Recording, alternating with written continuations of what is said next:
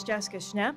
I'm a PhD candidate in English at the Catholic University of America and the founder of Contemporary Catholic Writers, or CCW for short, a reading and discussion group that aims to raise awareness and foster appreciation of literary works by today's Catholic writers, including and especially the writers at this conference. I'm joined here by my colleagues, Jonathan Wanner, Robert Sherron, and Bethany Besteman. All of them are also PhD candidates at Catholic University, and all of them are actively involved in participating in and running the Contemporary Catholic Writers group. At the risk of appearing self-indulgent, I'd like to give some personal background to CCW. The seed that would eventually become the Contemporary Catholic Writers group was planted well before I started graduate school at CUA. In 2007, just after finishing college, I read The Life You Save May Be Your Own, Paul Eli's brilliant portrait of Dorothy Day, Merton, O'Connor, and Percy, and the mid-century Catholic literary culture at that time. The book left me wondering where to find a community of writers like that today, writers equally serious about faith and literary craft, and equally compelling to religious and secular readers. At the time, I had no idea where to look. I would literally type into Google, Catholic writers today, or contemporary Catholic writers, every month, hoping to find the community I was looking for. I consider it providential that Dana Gioia's essay, The Catholic Writer Today, appeared just as I was beginning graduate school in 2013, and that another serendipitous Google search led me to the first Catholic Imagination Conference in California in 2015. For me, that conference was electric. So many Catholic writers in one place. I felt like I had come home after being lost for a very long time. I left the conference with a fresh reading list and an urgent need to include CUA in the conversation. With faculty support, my fellow English graduate students and I founded the CUA Contemporary Catholic Writers Group in the fall of 2015. Since then, and thanks to the enormous generosity of writers who have encouraged our efforts, we host frequent guest lectures, poetry and fiction readings, film screenings, and monthly book discussions for the university community and the general public. In our own small corner of the world, we're building the kind of community that we've always wanted to see. But this doesn't mean our group, whose members are both academic and not, both Catholic and not, doesn't mean it's univocal or isn't without its challenges. In fact, I believe it's the differences and sometimes strong but respectful disagreement within the group that keeps it alive and growing.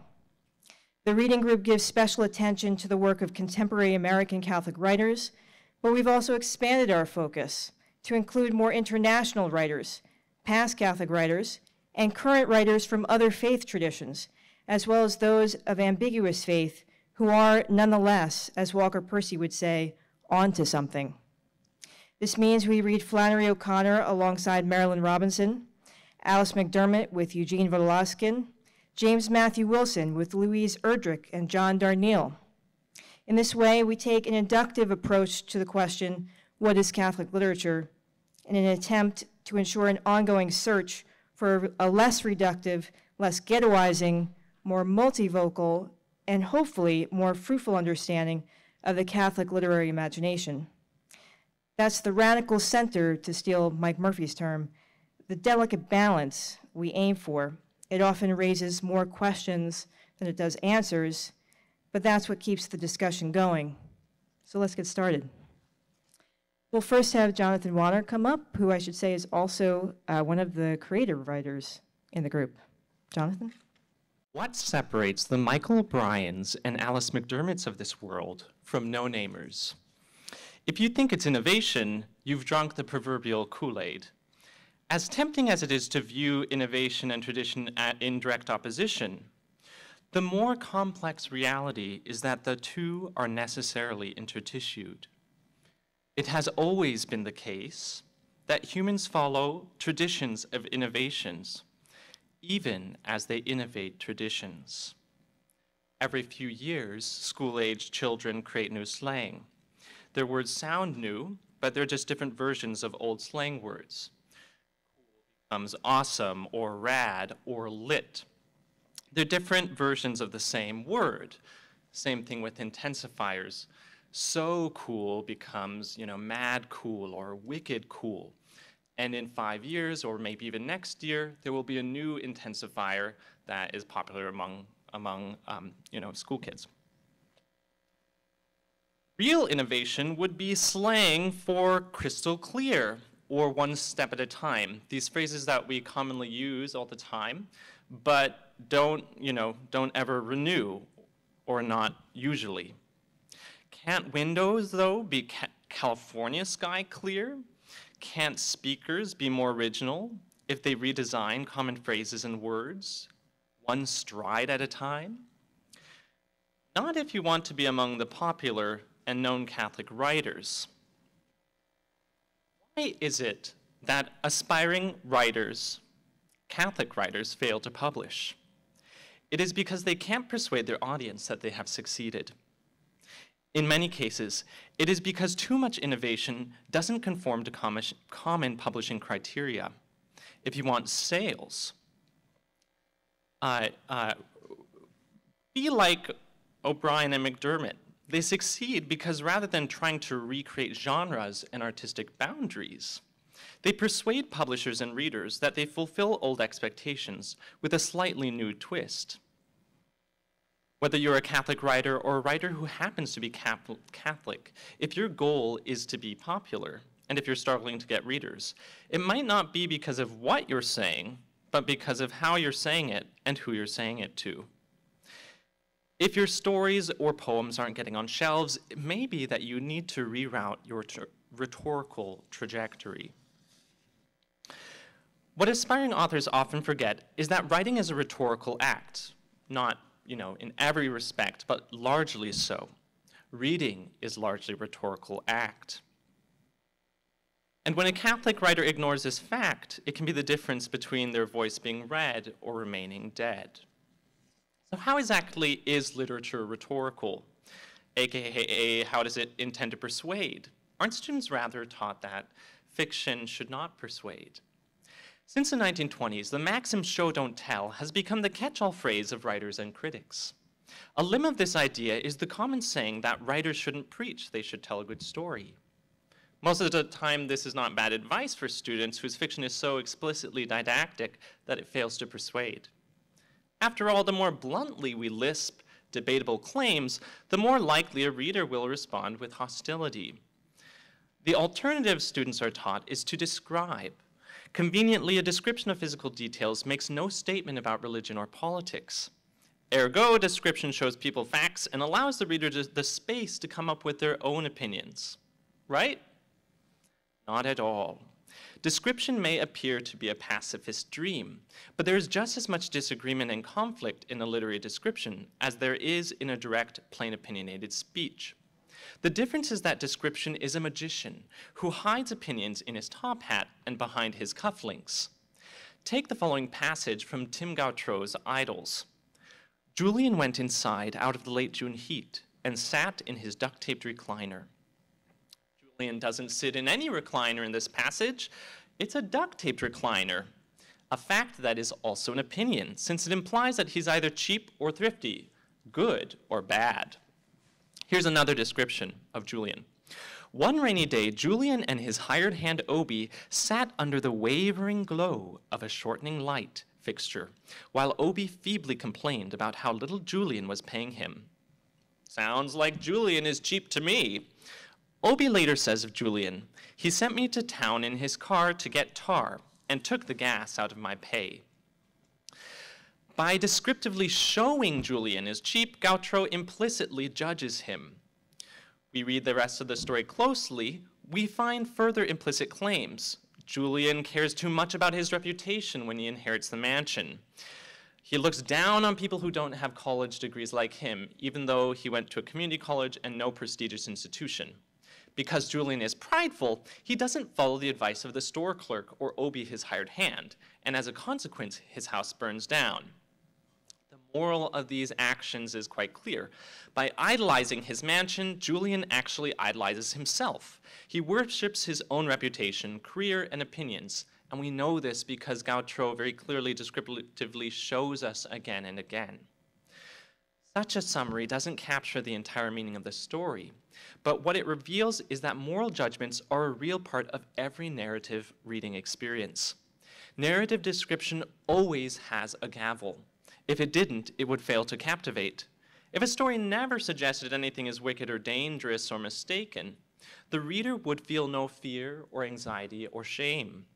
If a story never implied anyone is good or safe or right, the reader would not have any reason to feel pity or joy. In the case of Gautreaux's Idols, the story actively persuades the reader not to be like Julian. Julian is selfish, Obi is charitable. Julian has a short temper, Obi is patient. Julian is foolish, Obi is wise. Julian builds up his idol until his house burns down, while Obi burns down his idols to build up his character. Translation: Julian equals bad, Obi equals good. Don't be Julian, be Obi. But of course, saying it the way that I just did, plainly and directly, is not as fun or experiential as reading the story. The story indeed is more persuasive, and it provides readers with more than just a moral opinion. It shows them how to simply behold the divine and rest in its vision. And it does this by giving charity and humility a flesh, Obi. The purpose of literature is, of course, not only to teach moral lessons, but Catholic writers are in denial if they believe they can achieve alternative purposes of literature, such as contemplation and higher senses of leisure, by avoiding moral suggestions altogether. All narratives, after all, involve a series of choices and outcomes. How the author describes those choices and outcomes suggests whether the reader should feel good, bad, or ambivalent about them. By showing readers how to feel, a writer subtly suggests whether the reader should defend or prosecute choices. When we consider how connotation governs description, the matter becomes even more complex. After all, the word redneck could be an insult or a compliment. There's a planet of a difference between saying, of course he's a bigot, he's a redneck, and Sawyer fixed my truck with a fork, that there's redneck ingenuity. In both examples, associations audibly establish expectations. When I say, of course he's a bigot, he's a redneck, I'm sending echolocation signals to the audience, which say, I'm likely from the city, I might shop organic, I'm probably a liberal, because I use the word redneck pejoratively and accuse someone from the country of being a bigot. If I said that their Sawyer has redneck ingenuity, the message of the echolocation changes. I'm probably from the South. I'm definitely from the country. I'm conservative and probably some kind of Christian. Because there's evidence for these claims. The name Sawyer is far more common in the South, and that there is a common country phrase. However, we don't always think through this evidence like I'm doing now. More often, our response is automatic, intuitively inflected by background experiences and beliefs. If my experiences and beliefs associate the country with words like faith and family, and the comforts of privacy and silence, then it's no wonder that my body might respond with warm affection. If, on the other hand, my experiences repeatedly associate country folks with stupidity, hate, and self-righteousness, then I will respond to those connotative associations. If you're Catholic, the word Eucharist might just light a glow bug in your heart.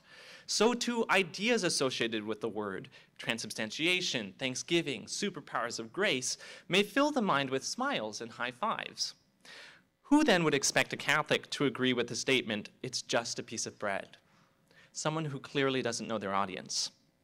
But normal non-Catholic Joe down the street doesn't know what transubstantiation means. When a Catholic writer says Eucharist, Joe might be imagining only a rotund piece of bread that people eat at church.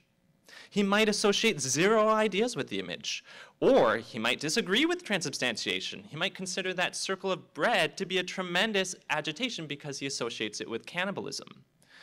When non-Catholic Joe hunches over the Lord of the Rings, he does not equate lambus bread with the Eucharist like Tim I'm the Next Tolkien does.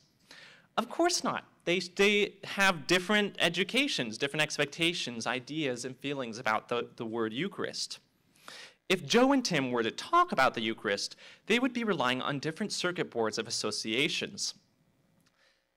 Experiences matter to the Catholic writer. Beliefs matter to the Catholic writer because they matter to all writers, because they determine how writers and readers feel about words and respond to them.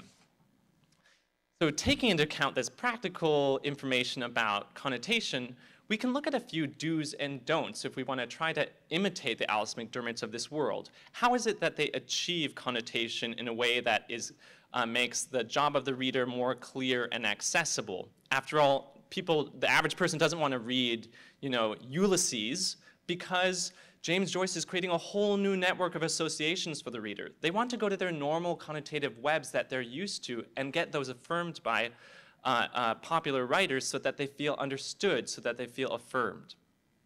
Here are a few ways to achieve that. Number one, do be aware of binaries.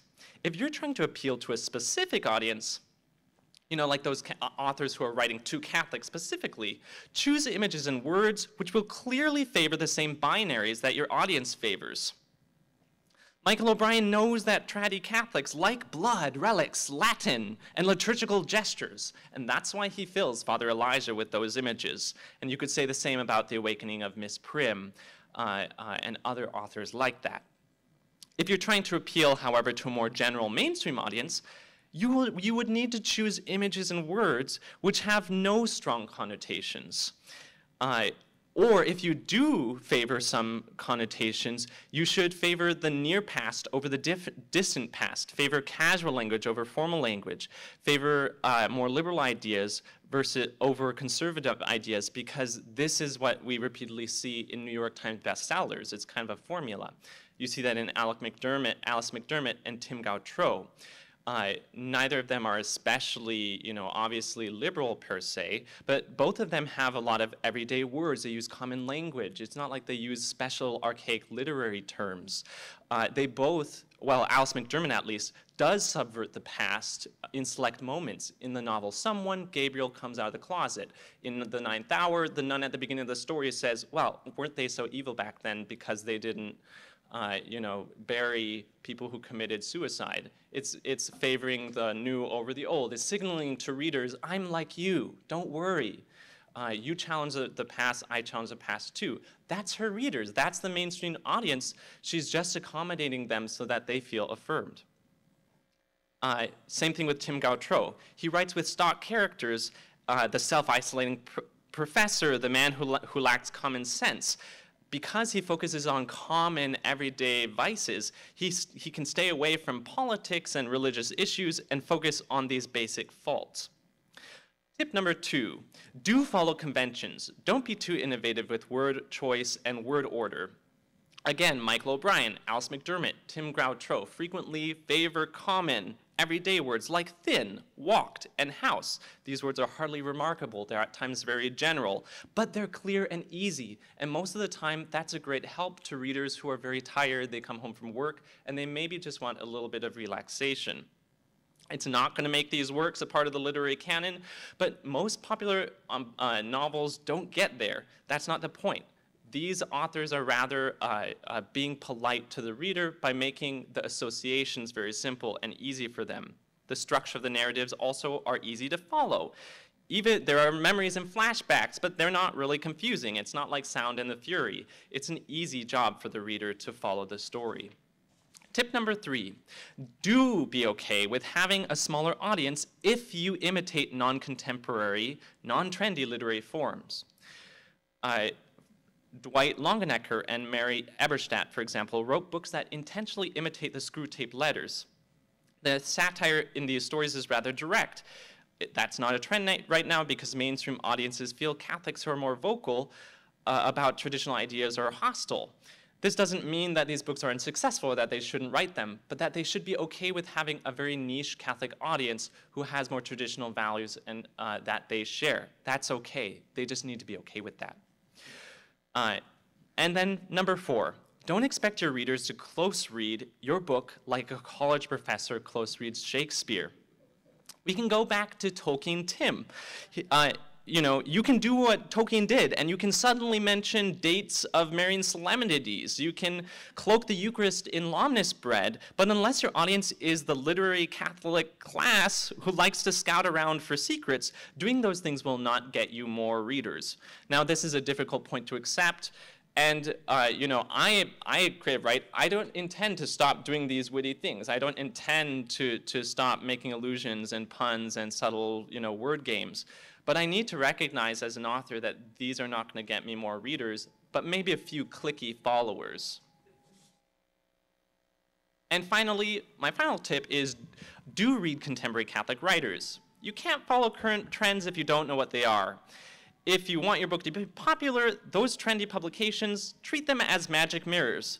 They tell you what people want and what they expect from books. You can sit and complain that Michael O'Brien books have unremarkable and common diction and syntax, like I did a little bit ago, that they use cheap emotional tactics to keep readers turning pages, that that some authors might be selling their true convictions in order to make sales, but they're doing the practical thing, and if that's your goal too, you can imitate them. But of course, there is this larger question: how much should we value popularity? How much should we even care about it? When is sacrificing innovation for ease and comfort too great a sacrifice? When should we follow traditions of innovation? And when should we innovate those very traditions of innovation? And those are some questions I leave for you, because I think it is a common sentiment for aspiring writers to feel, oh, I don't have readers, but I have so much to say, and I've been studying for so many years, and I learned all the tricks that Donne did. All the paradoxes that he uses. He has this tripartite Augustinian structure to his, poems. I did that too here, but people aren't paying attention to me, and it's a fair sentiment. But literature has a rhetorical reality, and, if you're going to do that thing, as I hope to continue to do, we need to be fair and not try to control an audience by changing their expectations, but rather have realistic expectations and meet the rhetorical situation, see it as it is, reassess your goals.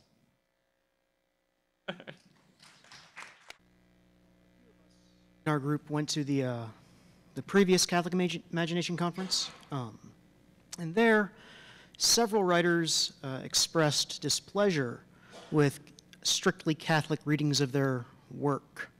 One author, in order to demonstrate the limits of religious approaches to literary criticism, turned to Virginia Woolf. She argued that given our knowledge of Woolf's life and beliefs, it would be absurd to impose religious readings on her novels. This reaction I found a bit odd. If, one, we assume that art is mimetic, and we normally do assume this. We assume we pick up a novel that the world posited by that novel reflects our own, unless we are told otherwise, unless the novel announces that it is a work of speculative fiction. And even then, in speculative fiction, we assume that it deviates from our reality only to the degree made explicit by the novel. So one, if we assume that art is mimetic, and two, if we actually believe a religion is true, for our purposes today, if we believe Catholicism to be true, then unless and until a novel itself informs us otherwise, we should assume that the world posited by that novel features a universe not just where matter accelerates when falling to Earth by 9.8 meters per second squared, not just a universe where Paris exists and George Washington led the Revolutionary Army, but also a universe created by an omnipotent triune God, and a universe where across the globe, millions of human beings daily consume the flesh of the second person of that deity. Art holds up a mirror to the universe, and the belief of the person who held up that mirror has no necessary bearing on all of this. To torture the metaphor, even if the author, the person holding that mirror to the universe, is blind, that's not going to change the image in the mirror. The only way the image changes is if that mirror is intentionally, by a hand, distorted to some degree. If an author doesn't understand quantum mechanics, and the novel does not explicitly reject contemporary understandings of quantum mechanics, then we assume that the novel posits a universe which does mirror our own laws of physics. Why would we not assume the same of metaphysics? If the author of a novel professes a belief in moon landing or hollow earth conspiracies, but the novel concerns neither the moon nor Earth's mantle, we don't try to read the novel in a way that incorporates the novelist's beliefs. We simply read on, passively assuming that the characters walk on solid ground.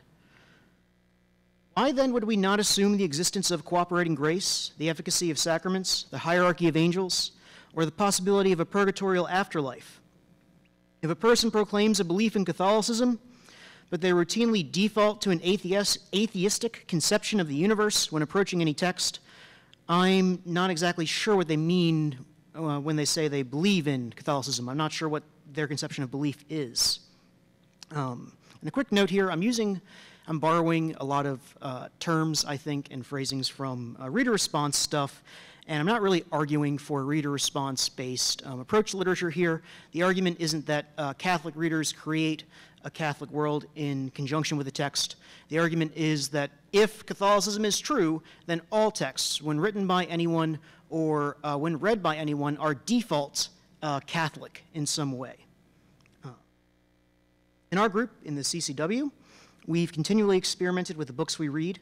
We've questioned what a Catholic novel is or needs to be, whether the author to be incorporated in our selection needs to be a practicing Orthodox Catholic at the time of writing, whether we can let the heretics in, whether a novel has to engage with thematically religious concerns, whether it needs to feature explicitly Catholic characters, or whether Catholicism needs to feature prominently in the plot.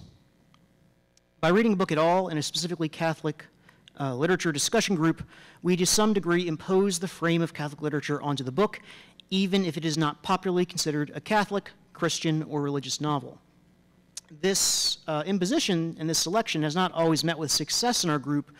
It's not always led to interesting or useful readings or discussions, just as imposing a frame of scientifically accurate onto a novel may not actually lead to anything. That previous example of gravity might not matter at all when we're approaching a text. I want to just share with you one instance where this kind of reading was extremely, extremely fruitful. I hope to convince you that even if you think the good Catholic critic or good Catholic reader or the good reader in general should not approach literature in the way I posed just now, in their professional criticism, that at the very least in an informal setting, such as this book club, this kind of approach might lead to good or useful discussions. Our case study is John Darnielle's debut novel, Wolf in White Van, which follows a game designer as he reflects on two moments of extreme violence in his life. The first, when he was a teenager, he put a shotgun to his face and pulled the trigger, and miraculously survived, but permanently was severely, horrifically disfigured. The second follows the game designer, Sean, has many, many followers, and two of them, two teenagers, Lance and Carrie, wander into the wilderness and dig a ditch, and one of them, Carrie, freezes to death in that ditch, and they're inspired by part of the plot of his game to do this. The meandering, reflective narrative of this novel is interrupted by text from the game. It's an odd play-by-mail narrative cousin to Choose Your Own Adventure novels and Dungeons & Dragons. This game, Trace Italian, follows post-apocalyptic survivors as they try to journey towards the eponymous fortress, which, if it ever could be reached, and the game mechanics ensure it cannot, would provide the players refuge against a harsh, irradiated post-apocalyptic world.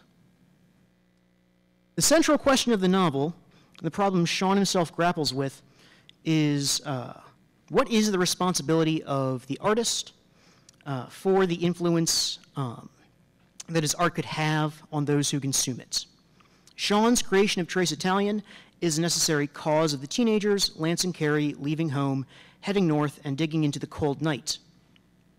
While the question can be considered within the context of religious philosophical traditions, it is obviously a question that can be considered without any such context. And I know of no review of Wolf in White Van which considers it a religious novel or which makes use of such context to understand it. Among many other things, John Darnielle was at one time a practicing Catholic, but his religious inclinations these days are vague and uncertain and changing. He has before written explicitly religious material, but he's always very, very intentionally earmarked that material. His Bible album has only songs named after Bible verses, for example.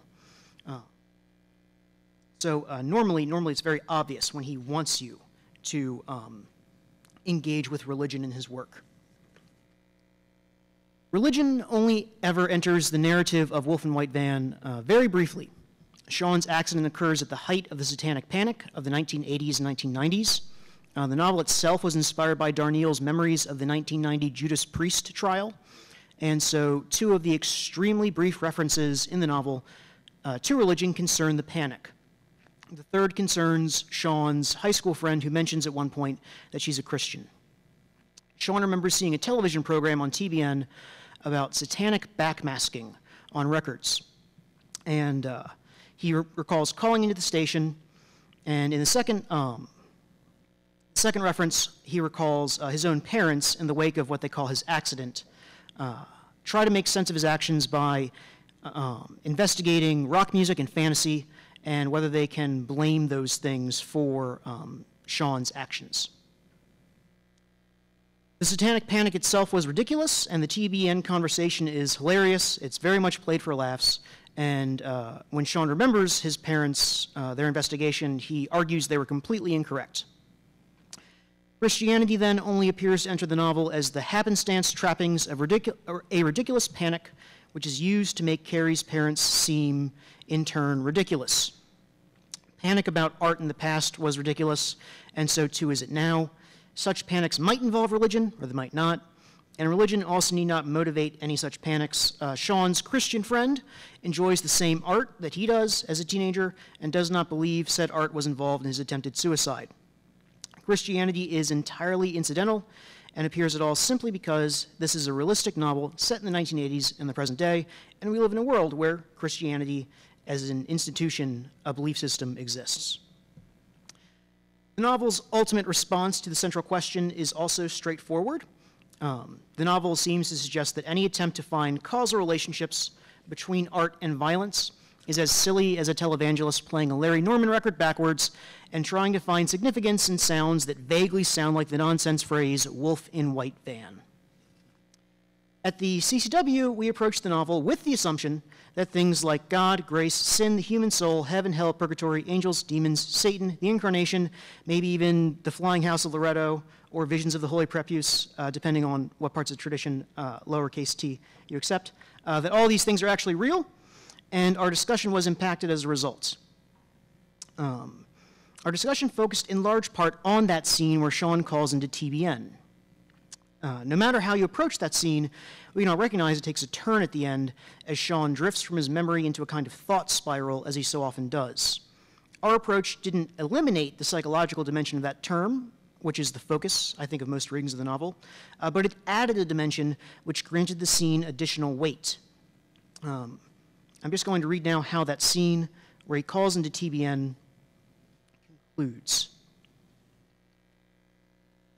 "The devil," I said, and I just let the word hang out for a minute in the air. "Sean," said Carol, the TBN telephone operator who was supposed to be taking down people's pledges, "praise the Lord, the devil has no dominion over us. He tries to take back the good things the Lord has done for us, but he can't, because that power isn't given into his dominion, amen?" Sean continues to play at being possessed after this, and he scares himself with the noises he makes and the lines he improvises about he drinks the blood of his slaves and he serves Satan and so on and so forth. And when the operator eventually hangs up, he turns back to the television. Quote, "I looked back over at the TV. Everybody has their eyes firmly fixed on the guest who is holding up more records by so many rock bands. He said the problem was everywhere. It was epidemic. But at that moment, all I could see was the wolf in the white van, so alive, so strong, hidden from view, unnoticed, concealed. And I thought, maybe he's real, this wolf, and he's really out there in a white van somewhere, riding around. Maybe he's in the far back, pacing back and forth, circling, the pads of his huge paws raw and cracking, his thick, sharp claws dully clicking against the raised, rusty steel track ridged on the floor. Maybe he's sound asleep, or maybe he's just pretending. And then the van stops somewhere, maybe, and somebody gets out and walks around the side to the back and grabs hold of the handle and flings the doors open wide. Maybe whoever's kept him wears a mechanic's jumpsuit and some sunglasses, and he hasn't fed the great wolf for weeks, cruising the streets of the city at night, and the wolf's crazy with hunger now. Can't even think. Maybe he's not locked up in the back at all. He could be riding in the passenger seat like a dog, just sitting and staring out the open window, looking around, checking everybody out. Maybe he's over in the other seat behind the steering wheel. Maybe he's driving. So when we approach this passage, we did so with the understanding that the image on which Sean fixates here might not just be the goofy nonsense of televangelists, the devil might be real. If that's the case, then the entire notion of spiritual warfare waged via art might not just be a punchline. The satanic panic might be to some degree justified, and Sean's art in turn might be a tool for evil. If we look for diabolical influence in his art, we can find it in one figure that pops up, Marco. Marco is a recurring hallucination of Sean's in the days after his accident, when the searing pain of the gunshot wound and the ocean of drugs which the hospital uses to keep him alive leave him relatively untethered from reality. This is also the time when Sean begins to compose the text of his game, Trace Italian. Quote, "Years later, when they made me look at pictures of Lance and Carrie, I remembered Marco, the empty, incoherent prophecy I'd heard amid the chaos. For a second, as I flipped through the evidence, my long-forgotten hallucinations became real, and I wondered how he'd managed to remain hidden for so long." He dismisses the thought as he reflects further on that time. Quote, "Who made you do this, Sean?" my father asked at my bedside, my hand in his. I thought then how nice it would have been to have a good answer ready to give. A little gift from son to father, something he could take to his friends by way of explanation, to blame Marco, to lay it at his feet. End quote. Now, in the discussion, we couldn't prove that Marco or the wolf in the white van were, in the text of the novel, real entities. We couldn't prove that diabolical forces used art to confuse young minds and tempt them to violence. And this is a good thing that we couldn't prove this. Such a proof would probably make the novel far less interesting, would turn it into a chick tract. But allowing for the possibility of the demonic elevated our discussion of the novel, for it opened thematic discussions which would otherwise be shut. Again, if we can dismiss the satanic panic, as Sean does, we should dismiss the very heavily paralleled concerns raised by Carrie's parents. We should simply declare that in this novel, art is not the sort of thing that can be held responsible for violence. But if we allow the possibility, then we're actually forced to wrestle with the issue of responsibility. Was there something sinister in the art Sean consumed that influenced his decision to commit violence? Was there something sinister influencing Sean that led him to write a dangerous fiction? Complicating these questions further is the role of misreading in the novel. One of the earliest memories Sean recalls is of playing Conan, the barbarian, as a child. Quote, "From my increasingly improbable perch, I looked toward the dark heavens somewhere up beyond the imagined cave ceiling, and I pantomimed the aspect of a man thinking hard about what he might want to eat. And then I looked back down to the present moment, and I spoke. 'I am King Conan,' I said, 'I thirst for blood.' Backyard Conan, thrown together from half-understood comic books only, took several liberties with the particulars. The Conan that the world knew didn't drink blood, wasn't ruthless and cold. In his original form, he'd lived to follow a warrior's code of honor. The code was cruel, but just, consistent, coherent. When I became Conan, things were different. His new birth had left scars. I ruled a smoking, wrecked kingdom with a hard and deadly hand. It was dark and gory. No one liked living there, not even its king. It had a soundtrack, all screams." End quote. Even if the art itself is blameless, that art might be twisted to cruel ends. Here again, we don't need to turn to a satanic figure for an explanation of the wrong King Conan, but the possibility of such a figure usefully complicates an otherwise simple scene. If the problem here is merely childhood ignorance, Robert E. Howard is presumably blameless for Sean's suffering. If, however, art is something that can be twisted by diabolical forces, something that can be used to inflict suffering on unaware readers, then the situation alters. The former is comparable to the relationship between an electrician and electric shock by means of poking an outlet. The latter is comparable to a gun manufacturer and a shooting. Now, just as we allowed for the possibility of the demonic in this novel, so too we allowed for the possibility of something celestial. Our discussion was eventually dominated by a passage late in the novel that has not, to my knowledge, received much attention. In this passage, Sean remembers his first and last date. He goes to an arcade with his friend Kimmy. Their conversation wanders. Quote, "That was always something I liked about her. She talked about everything." End quote. And Kimmy asks if he's religious. Quote, "I said I don't know," which was kind of true. When people said Jesus, it still always sounded to me like it had to mean something special, different from other words. I knew I didn't believe what Christians believed about how if you said the name you would be saved. Saved from what? But still, when anybody said it and you heard it out loud, something always seemed to happen, a shift in the light, something about perspective. No matter how quiet they said it or whether they kept talking, it changed everything for a few minutes." End quote. Kimmy mentions that she is religious, and Sean then, quote, "contemplated letting her into the dark, distant corners where Conan grew cruel and lived inside me, where I became a person with the power to blind strangers with a single gesture, where the dull edges of my life grew sharp enough to cut through rock. But instead I kissed her, and she kissed me back," end quote. This scene takes place before Sean's accident, and we discussed here the possibility of real, actual, divinely given grace in this scene. Speaking the name of Jesus might not be a spell which automatically grants salvation. Sean might be right to disparage that position. But that change in the light might be the possibility for salvation, the offering of cooperating grace. Kimmy spoke Jesus' name, and in that moment, Sean considered sharing with her the dark corners of his soul, exposing those corners to that changed and changing light. If that moment is an opportunity for Sean to accept grace, and if that grace involved exposing those dark corners of his soul, this complicates the nature of his art further. It is those same corners which produce the trace Italian. In his deposition, Sean describes his art thusly. Quote, "I invented a world in the future, and I called it the Trace Italian. It was a place where I could have adventures, and when I grew up, I wanted to share those adventures with other people. I wanted specifically to share them with people like me, but I don't know any people like me.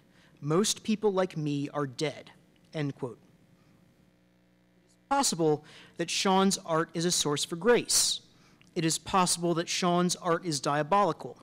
It's possible that both are the case.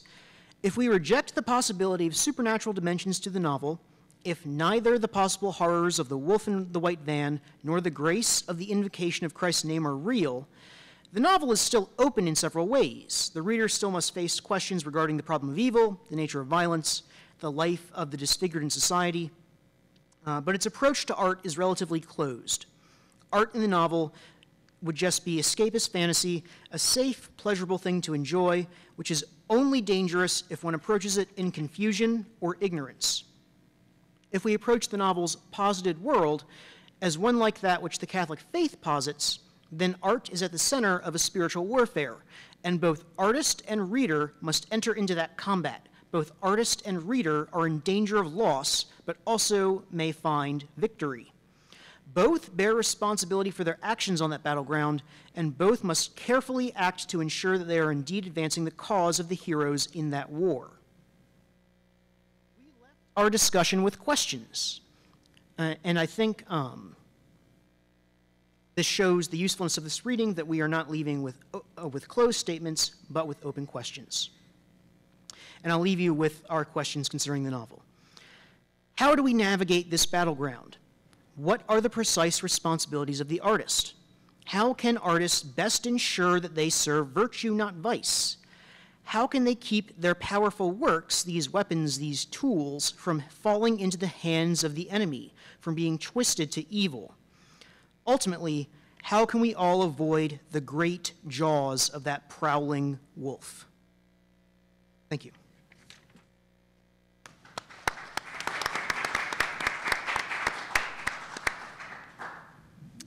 Thank you, Rob. And last but not least, we have Bethany Besteman, who I should say has probably done the most to open up our reading list beyond the names we see, say, in the program and in conferences like these. So Bethany, go ahead. Thank you. I've titled this Catholic uppercase / Catholic lowercase, the effects of religious boundaries on community formation.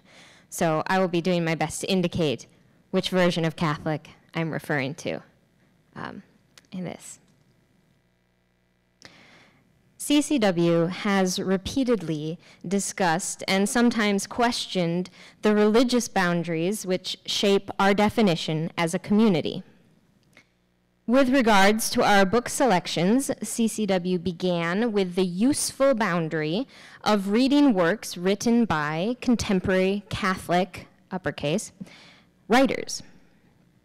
However, over time and under the insidious influence of the group's token Protestant, me, we have stretched that boundary to consider works by Catholic, lowercase, writers who engage with Christic motifs, themes, and narratives, but whose own faith is less firmly within Orthodox Catholicism, and sometimes definitively outside of it. Just as CCW's community is aware of and wrestles with its religious boundaries, several of the works we have read deal thematically with that concern as well.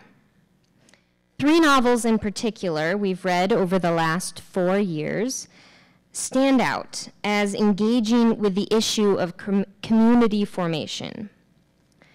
La Rose by Louise Erdrich, The Ninth Hour by Alice McDermott, and Gilead by Marilyn Robinson.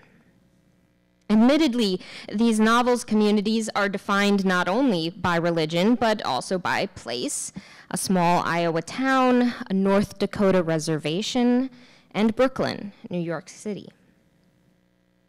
Family ties are also central to all of the novels. The strongest bond in all 3 books is that between a parent and a child, and the plots evolve out of the love and conflict that springs from this familial relationship. Nevertheless, religion provides the context within which other relationships and even the settings are formed. While all 3 novels reveal communities shaped by religious influences, each provides a different model for how to maintain religious boundaries. The Ninth Hour provides a model of sacrifice, Gilead one of sacrament, and La Rose one of syncretism. When taken together, we can see a path forward for successfully using religious boundaries in community formation and maintenance. Boundaries can motivate us to act and devote ourselves to our community. Boundaries can provide a space within which shared experiences deepen our community.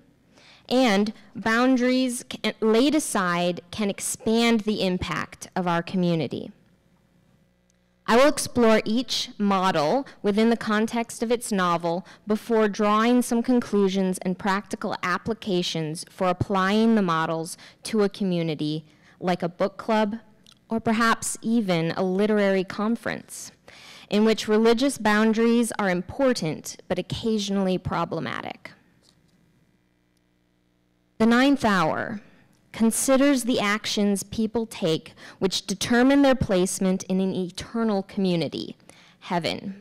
In doing so, it reveals the remarkable devotion and sacrifice one human might make for another, but also offers a gentle critique of the suffering and anxiety that results from self-denial. The novel opens with Sister St. Saviour's self-sacrificial visit to the grieving Annie and her efforts made on her behalf despite her own physical discomfort at the time. Quote, "She had climbed the stone steps, footsore and weary and needing a toilet, but going up anyway, although no one had sent for her." Sister St. Saviour's act of self-denial begins Annie's road to healing. This is community at its best, community supporting and lifting each other up in times of need. But her acts are also tinged with bitterness towards the church. She tries to cover up Jim's suicide, pushing against the boundaries for burial in the cemetery. Quote, she wanted him buried in Calvary because the power of the church wanted him kept out, and she, who had spent her life in the church's service, wanted him in. She bargains with God that he can put the sin of it on her ledger. Hold it against the good I've done, she says, negotiating with the boundaries, attempting to reposition them. When she fails to get Jim buried in the cemetery, she remarks, quote, it would be a different church if I were running it. The boundaries exist, but they lead to both acts of self-sacrificial charity to ensure Annie a place within them, and resentment because of those like Jim who are left outside. In other instances, in the novel, an act of self-sacrifice leads to resentment within the community. Sister Lucy's vocation came out of a childhood spent trying to atone for her father's sins. She says, quote, her heart clenched at what God asked of her, but she did not refuse. She sacrifices her desires to God's call, and as a result, Sally describes her as having a, quote, small, tight knot of fury at the heart of everything she does. Sister Lucy does her work well, but she does not do so joyfully. And in fact, her comments to Sally reveal her harsh judgment of the people she serves. She blames men for their treatment of women, and women for their neglect of men. The community Sister Lucy creates is neither ideal nor broken. People are given a place and ministered to, but harmony and happiness are absent. The member of the convent who is described as being most at peace with the sacrificial logic of faith, Sister Jean, also presents the most troubling test case for this model. She considers, quote, fairness to be at the heart of faith. Quote, Sister Jean believed that fairness demanded this chaos be righted. Fairness demanded that grief should find succor, that wounds should heal, insult and confusion find recompense and certainty. Not only does this belief in fairness promise rewards for the suffering, it also means Sister Jean struggles to imagine grace at work despite sin. She believes Jim's soul is without hope. Quote, fairness made no claim for him. His death was a whim of his own choice. Who, in all fairness, could demand its restitution? However, in the logic of substitutionary atonement, she also embraces the idea that one person's good life can atone for another person's sins. She proposes to Annie that her daughter Sally's religious vocation might cover Annie's sin in her affair with Mr. Costello. Quote, here's redemption, see? Here's forgiveness through his child, through her vocation. Here's the forgiveness of sins. The logic of faith, its strict rules and boundaries must be observed, but Sister Jean sees the ways by which one person can sacrifice themselves for another as bridges across those boundaries. By extension, if it is possible to do good on behalf of another, it is also possible to do evil on behalf of another. Sister Jean ends the book convinced through this logic of her own damnation. At the book's climax, just as Sally has made up her mind to damn herself and save her mother's soul by ending the life of the ill and ill-natured Mrs. Costello, Sister Jean prevents her from doing so by doing it herself. Speaking to Sally's children, the narrators of the story, she says, quote, I gave up my place in heaven a long time ago, out of love for my friends. Sister Jean's self-sacrifice opens the door for Annie and Sally to live without the burden of mortal sin, and for Annie to marry Mr. Costello. The community throughout the novel is made possible by such acts of self-sacrifice, self-denial, and substitutionary logic. Nevertheless, we are left uneasy. The narrators themselves note that the nuns' call to sanctity and self-sacrifice required delusion and superstition to be sustained, both of which are fading, and the close-knit communities created by the convents are fading with them. The sacrificial model thus encourages industry and action, but it demands much of its members. Gilead is also concerned with the eternal, but it brings the eternal forward into the temporal through characters who, in rejecting eternal communion, also reject temporal communion with their families and friends, most notably Jack Boughton. Unlike the Ninth Hour's logic of faith, in Gilead, what defines the community and who belongs in it are never explained. The beauty of the community and the pain of those broken away from it are discussed by the narrator, Reverend John Ames, not in logical terms, but in emotional and experiential ones. The images Ames returns to throughout his narrative as he contemplates the mystery of community are the two sacraments of his Reformed faith, communion and baptism. Baptism for Ames connects him to the baptized through the act of blessing. Early in the novel, Ames recounts a childhood incident which he and Jack's father, Reverend Robert Boughton, decided to baptize a litter of kittens. Quote, "I still remember how those warm little brows felt under the palm of my hand. Everyone has petted a cat, but to touch one like that, with the pure intention of blessing, it is a very different thing. There is a reality in blessing, which I take baptism to be primarily. It doesn't enhance sacredness, but it acknowledges it, and there is a power in that. I have felt it pass through me, so to speak. The sensation is of really knowing a creature. I mean, really feeling its mysterious life and your own mysterious life at the same time," end quote. It is notable that for Ames, really knowing is equated with really feeling. Knowledge and sensation are indistinguishable in the context of this sacrament.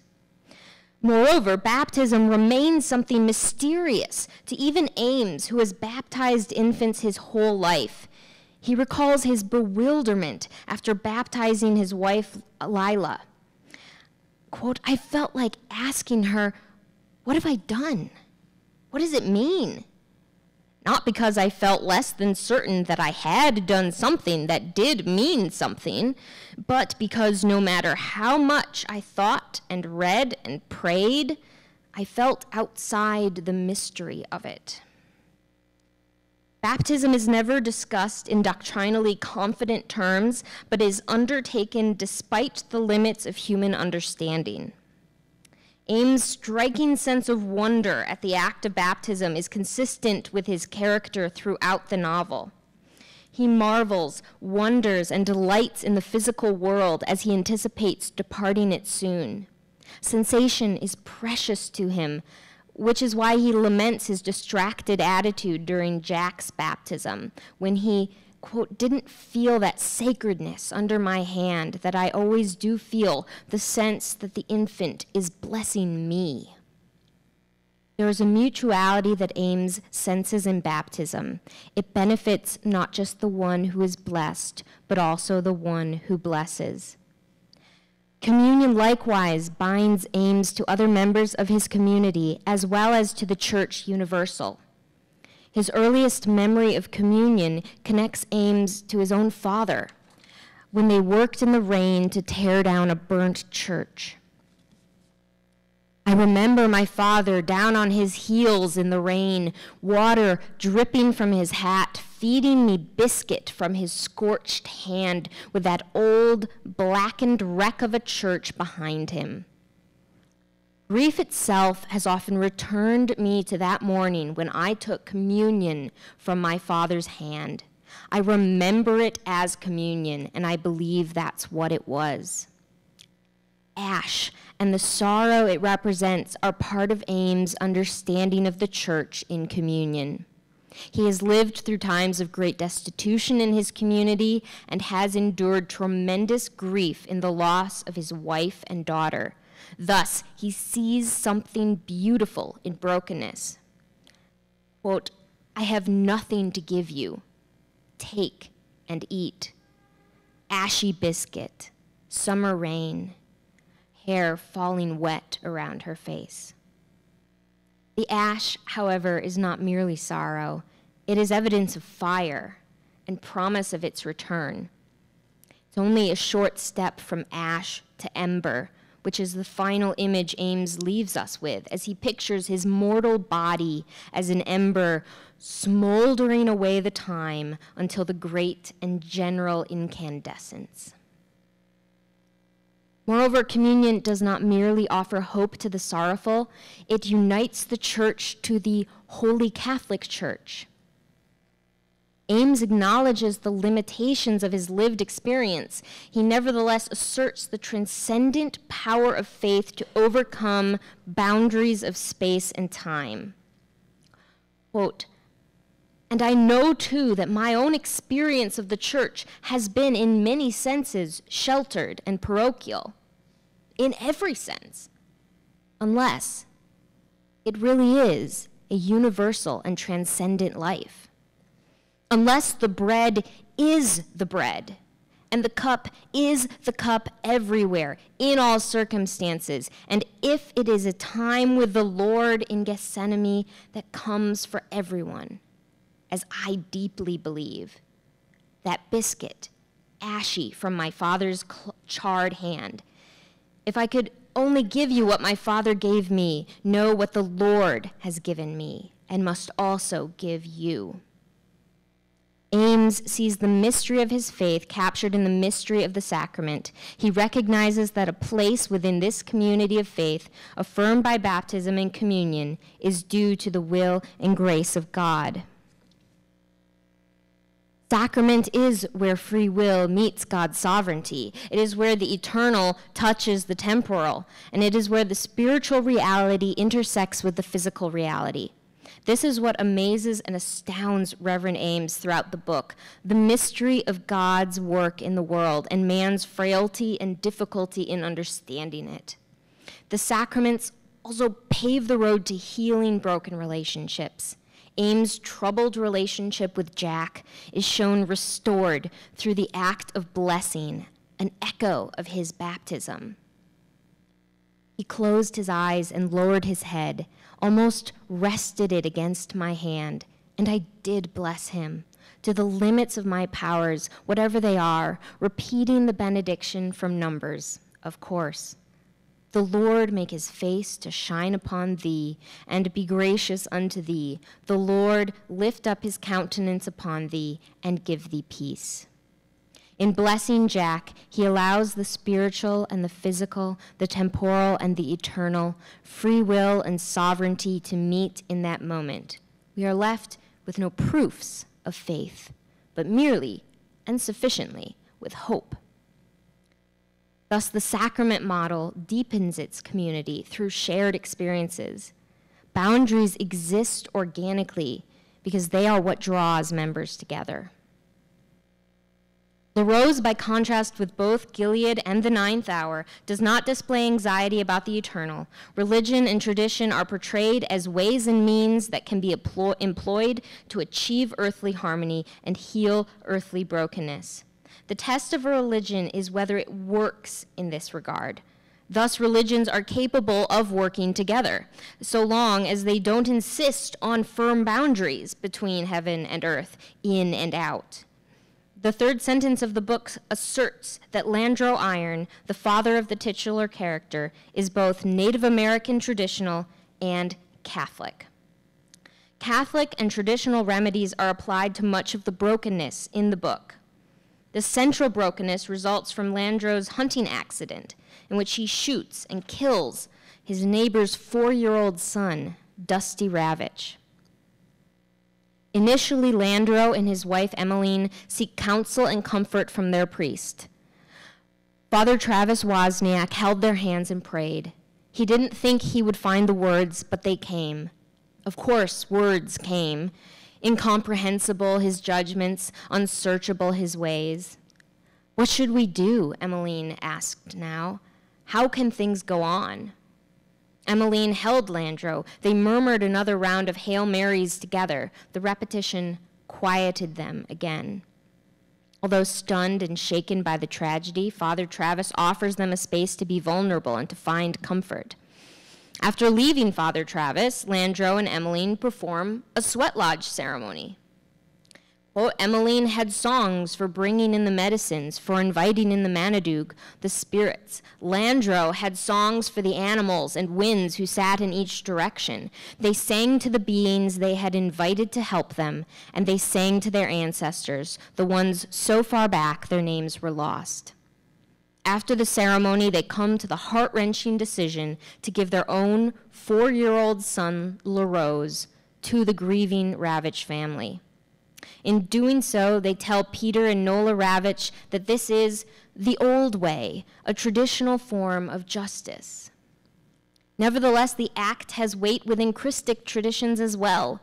LaRose is an innocent, beloved son, given in atonement for sins and to bridge an otherwise unbridgeable gulf.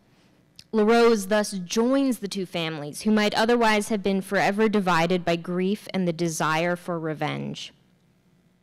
LaRose is also a symbol of the coming together of cultures, being descended from a line of women for whom he is named, who possessed remarkable spiritual powers, but who were also forced or chose pragmatically to adapt to a white culture. Thus, the book presents a community whose brokenness is slowly healed, not through imposing boundaries, but through crossing them.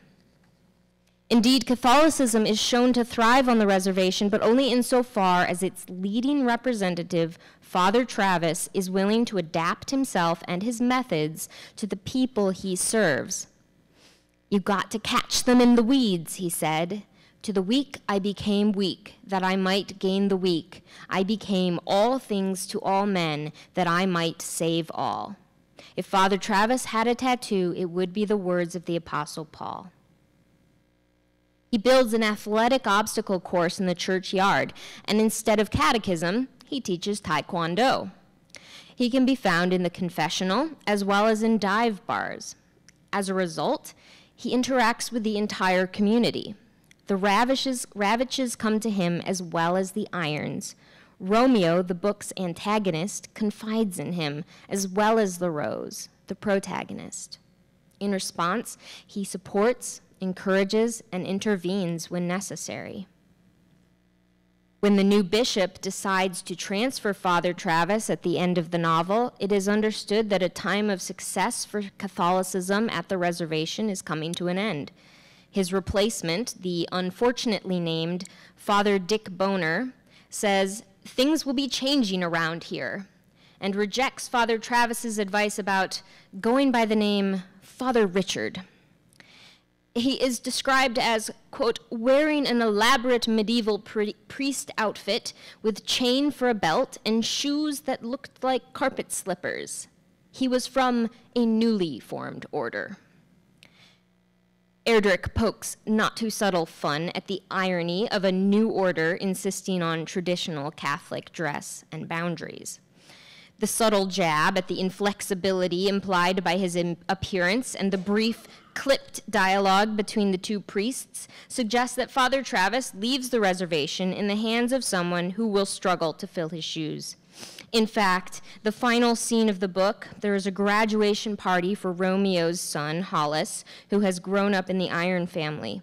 The final scene reveals the fruits of the last several years as the Ravitch and Iron family, and even Romeo, the perpetual outsider who has done everything in his power to divide the Irons and the Ravitches further, comes together to celebrate Hollis. However, Father Dick is absent. Just before the cake cutting, the narrator remarks, ordinarily, at this moment, they would have asked Father Travis to say a prayer. Nobody had thought of asking the new priest. People resented having been assigned a priest named Father Boner, as if, where else could he go? And you couldn't call him Father Dick. It wasn't right.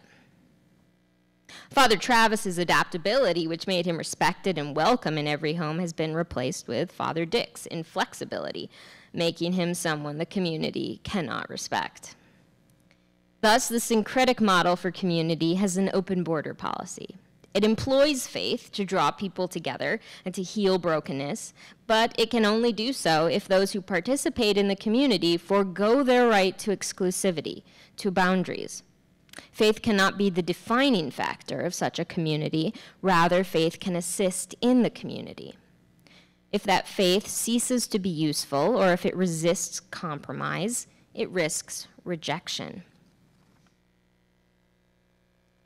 So, having examined these three models for religiously inflected communities within the novels, I will now consider how they might inform the conversation about creating religiously inflected discourse communities like book clubs or even literary conferences. In CCW, elements of all three models have interacted over the years. I see the sacrifice model of community most at work in the efforts of our founder and those of us who have taken up various leadership roles. The harvest is plenty, but the workers are few, and thus the work demanded of us is greater.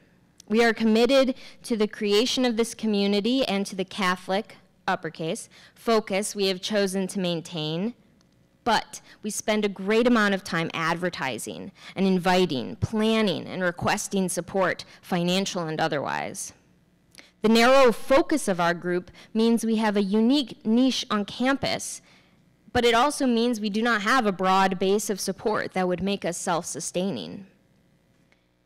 Despite the sacrifice of time and efforts, we do have sacramental moments, moments in which we experience the transcendental effects of literature. It brings us out of our individual lives and connects us to each other and to the common human experience.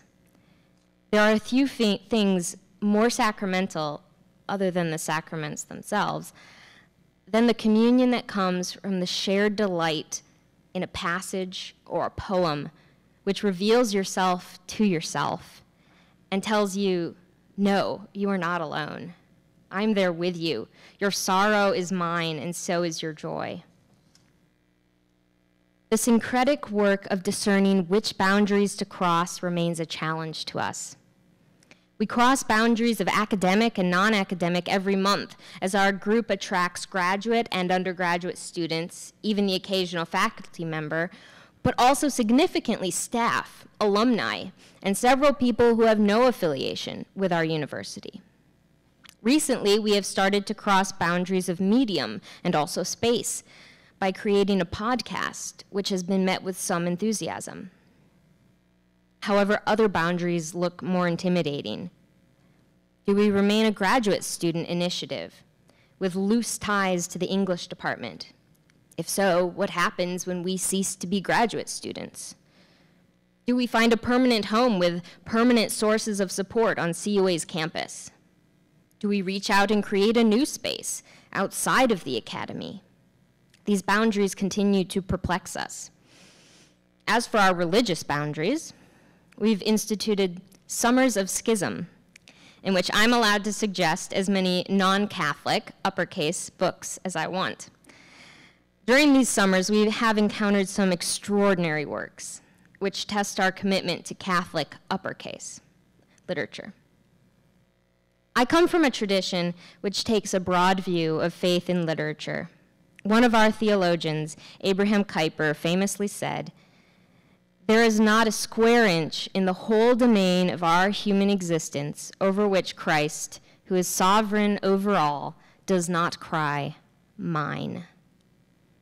That is a truly Catholic, lowercase, boundary that I find exhilarating. Thank you.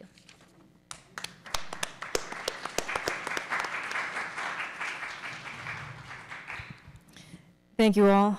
We did go over time, so I think we only have a few minutes, 10 minutes left for questions, but we can always continue the conversation afterwards. If I was to wrap everything up here, I think the main question of the group, so the initiation of the group came from the excitement over the idea of contemporary Catholic writers. And let's get together and read them and find out who they are. In practice, though, day to day, what that actually means, so the title of our group, the title of this conference, that's more difficult to define. It seems like it's very dynamic, it's always changing. I remember at the first Catholic Imagination Conference, there was a panel, and I think the topic of the panel was defining the Catholic literary imagination. It was James Matthew Wilson, Joshua Wren, and Randy Boyagoda. And some woman in the back stands up. It was a very fiery discussion. And some woman stood up in the back protesting sort of the strict boundaries that were being proposed. So we're trying to continue that conversation today. So we'd like to hear from you. Yeah.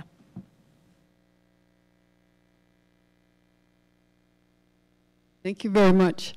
I'm going to be wordy in my response because I'm still taking a lot in, but I think I'm touching on all three topics: reader response and Catholic, Orthodox, what it is to be the religion as true, and then the crossing boundaries. I myself am a Catholic sister, so I'm going to give my reader response background, picking up one of those themes, and also a theologian, retired theologian that taught at the Ecumenical School of the Toronto School of Theology. So I guess my question's on the interpretive or the innuendo side, because Catholic, of course, capital C, includes a massive strand of interpretation. So when I listen to some of the comments, I'm saying, but that's not fully it. See, I'm responding from my knowledge and from my... So for instance, I identify much more with baptism as blessing and communion as so on than I do with these nuns who have this satisfaction theory. Because I know where the satisfaction theory came from. I know why it happened, slavery back in the 1000s and trying to bring some meaning. But it's such a limited view of the gracious, unbounded, without conditions, sense of who God is that is in fuller tradition. So I guess I don't know what my question is. It's just that I responded a little bit, saying, well, I'm going to react to Alice McDermott for this picture of these nuns, because I'm a nun and that isn't my experience. But I know sisters or people who are not sisters with that satisfaction theology, So would you talk a little bit about that? I don't even know if I make sense of my question. But. Well, this is why I specifically did not call it a Catholic model and a Protestant model of community, because I felt that same way that these models represented the novels, the community within a particular novel, not necessarily the truth about a faith profession. So that's why I was trying to say that I see these models at work in various communities, but not that I'm saying that Catholic is the sacrifice and Protestant is the Gilead. I think there is tremendous overlap. You find Protestant communities with very strong senses of who's in and who's out, and very strong rules, just like you, I think, find the opposite in Catholic communities. So I was rather trying to say that I think these different models are at work and are things we should consider, rather than trying to label one Catholic. I would just add the interesting thing I've been able to observe is that, right, the title, Catholic Writers, draws a lot of people in, but it also, everyone comes in with their different dispositions, their backgrounds, their assumptions, and the group has really been a sort of working through all of that together. Yeah.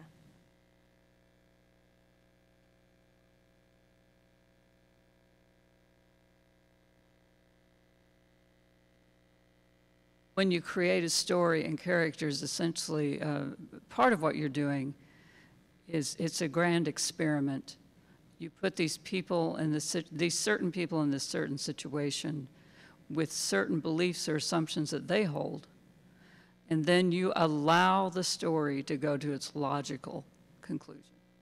And in a way, it's a way of exploring, okay, what if we really do believe this? Where does this take us? Or what if we really do assume this? Where does this take us? And often the characters themselves hit their own boundaries, at which you hope the reader's kind of gone there with them and realize, you know, this satisfaction thing doesn't really work out that well, or some other kind of conclusion. So I think that writers lead through imagination and through characters that we relate to, lead us right up to the boundaries all the time. And I think you're good writers of faith. I'm not even going to say Catholic, Protestant, but writers who allow their faith to really inform the writing. That's just what naturally is going to happen. What if I really do believe this? Then how is that going to influence how I interact with this situation?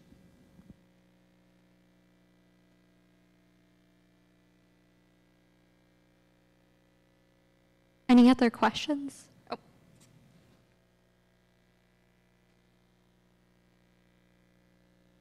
Thanks, another former Catholic University of America person here. Watching the film Flannery last night, which was extraordinary, it came to me again and again how something about the Catholic imagination includes a kind of openness to the epiphany of grace as a paradox. And I'm wondering whether the paradoxical nature of grace has anything to do with this kind of fraught, radical center you're trying to get at. Yeah, well, I'll begin the answer, I guess. I'm trying to write a dissertation on the grotesque in mid-20th century Catholic fiction, which includes O'Connor, obviously. And the grotesque, the more I read about it, the more I study it, the more I don't know what it is. Because it's often this thing over here and its opposite coexisting. They're both true. And I feel like that's the way a lot of our discussions of various books, from Alice McDermott to Marilyn Robinson, have gone, where we see a work in one way and also its opposite. And I think as a group, we've just become more comfortable with not just paradox, but the ambiguity that comes with paradox. And as O'Connor would say, the comfort with mystery, or resting in mystery, that perhaps, you know, there are the boundaries, they're porous, we can only get so far. So I don't know if you guys want to jump in on that, but. I mean, I'm just increasingly, I think all of us were dealing with, on some level, something that presented a binary that we eventually tried to break down a little bit. And it's that, yeah, trying to find, you know, traditional and non-traditional, religious, non-religious text, Catholic or Catholic, right? This sense that, yeah, I think there is, it seems an impossible thing to resolve on some level, but through discussion and through the group, I think we've found we don't resolve things. I think, as Rob said, it's not so much that we, you know, find a resting spot where we're very happy and like we've solved the mystery of wolf and white van, but we've come up with better questions to ask. We've come up with new ways to ask questions about other texts and new ways to think about the things that drive us as you know, PhD students who are studying literature. We've definitely wrestled with that. I know you want to jump in, but I want to say something real quick. For me, in starting the group, I purposely used the capital C to draw in the kinds of people who are looking for that. And in drawing those people in, then we lowercase it. So that's a different direction. Sure, yeah. I would say if we think about, for example, the connotative reality of a situation like that, when you invite text in that lowercase c sense, let's say you invite Protestant writers in, or a very wide variety of Catholic authors, I think it is important to account for, or to wonder,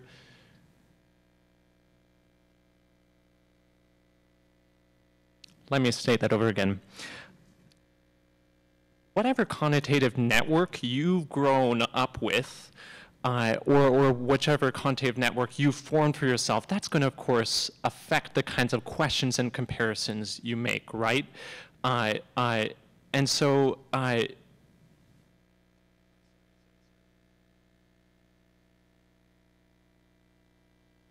we're early. Yeah, sorry, I only had 2 hours of sleep last night. I do wonder, at what point, what do we achieve, for example? So we can acknowledge, for example, all right, I figured out, maybe I shared my opinion. Maybe I found out that you have a different connotative network than I do. You know, maybe certain binaries strike you in different ways. Maybe Louise Erdrich, maybe that inspired you to feel like a rebel, like, yeah, that traddy priest in it, isn't he so rigid? Whereas maybe another person would say, oh, Louise Erdrich is being so mean to me. You know, I'm that traddy Catholic who's totally thinks that an authoritative method would perhaps be actually the best for that community. So to what extent are we, when we create those boundaries, just reaffirming our own network of associations that we already knew about before? You know, we can acknowledge those, but do we really change that network? How often do we really change the constellation of our feelings and reactions? We slightly revise them, I would argue. Otherwise, popular authors wouldn't follow conventions so closely. They need to follow those conventions because that's the expectation, because readers typically respond in predictable ways based on the arrangements of the constellation of their connotation. I don't know if that made sense, but I wonder, what is the intention behind any choice of boundaries? Is it to just acknowledge connotation? And what does that achieve? Okay, you shared your network, I shared my network, but if we didn't agree, if we didn't get anywhere, to what extent are we actually a community? Or is it an illusion of a community that we just agreed to share and therefore we're somehow more united? What do you mean by normative? I do.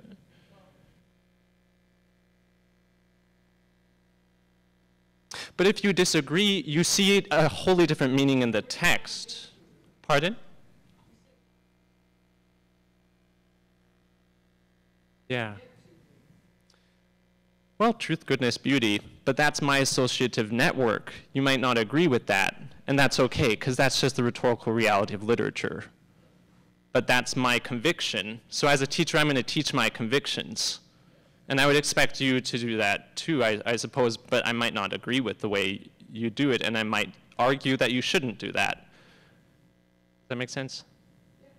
Yeah. I think that has to be our last one, right? Yeah. I'll make it quick. I'm writing on both Virginia Woolf and Marilyn Robinson, so I've been enjoying this quite a bit. Curious, Jessica, you talked about the grotesque as sort of resolving, from all over the place. Or Bethany, not resolving. Yeah. Do any of you make anything of the so-called trilogy of Robinson with Lila, Home, and Gilead? That's not really a trilogy so much as 3 different views of kind of the same rough narrative and very different interpretations about, like, Lila's baptism, for example. Do I make something of it? What would you make of these different accounts? Maybe we can talk over lunch about it. I mean, I've read all 3. We've talked about just Gilead in this group, but in other contexts, a couple of us have talked about the other books. Yeah, I think I'd have to think a little more, and maybe we could talk about that, because I don't have anything off the top of my head that relates directly to this setting and situation. But I would love to chat about them. They are my favorite books. Thanks so much, everyone. We hope to continue the conversation if you're interested. Yeah, I think that's it. Thank you.